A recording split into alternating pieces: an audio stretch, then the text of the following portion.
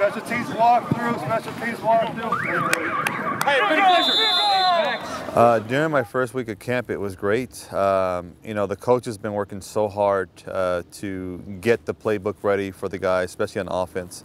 And I was just looking to finally get on the field with the guys because I've been working here it's pretty much since December. But to finally be in an environment on the field, in the meetings, this is very exciting.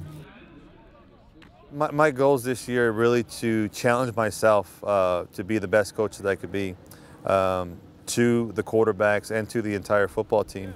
We're all learning together. We're always bouncing ideas off of each other.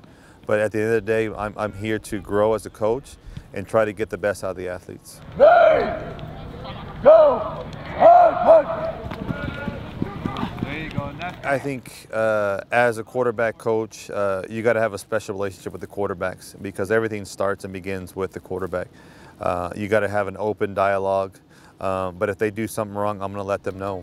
The only way they could get better is being honest. You know, if you feel bad critiquing them or telling them something that they should be doing, but you don't want to tell them you're going to hurt their feelings, you're not doing them any favors whatsoever. So you got to make sure that what you're asking of them is consistent, and the feedback's going to be so important. So that's what I'm trying to do now, is just give as much feedback as possible and know how to critique them and know that I'm doing this for their best interest. Fred, where's your hoodie at, Fred?